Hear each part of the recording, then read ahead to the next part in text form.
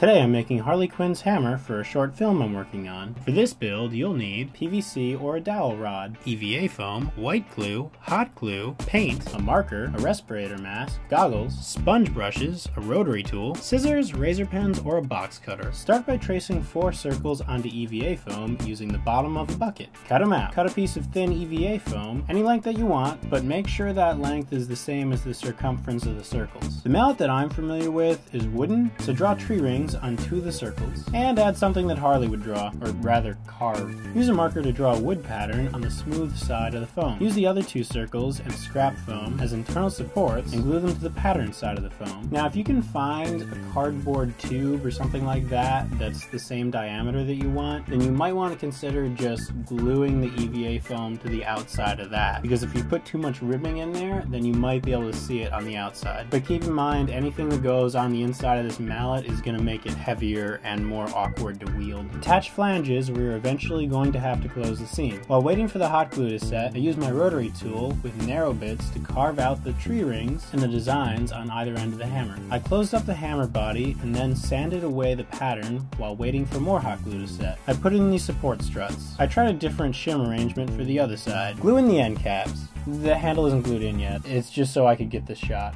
Use a rotary tool to create trenches along the lines you drew earlier. This will simulate the look of tree bark. It'll also get you funny looks from your teaching assistants who wander around in the background of your shot. Rob. I made splits in the ends of the hammer with my rotary tool to simulate the look of a segment of a tree trunk. Glue in the handle. You want to do this really fast just so that you can make sure it's in straight before the glue hardens, because if you have to rip it out of there, then you could damage the foam. I added that little bit of foam for detail and also to hide the jagged cut I made for the hole. Seal it in many layers of white glue before you paint it. I go into more detail about why and how you should do this in the flamethrower tutorial, so if you're confused about that, then just check that out. Paint the bark dark brown. Use the brush strokes to simulate wood grain. Paint the end caps tan. When the paint's dry, it'll come out matte instead of glossy. Touch up the end caps once the darker paint is dry. Color in the designs on each side. Now if you're building this for a con, you might want to think about using a 2-cell color mixing technique to create depth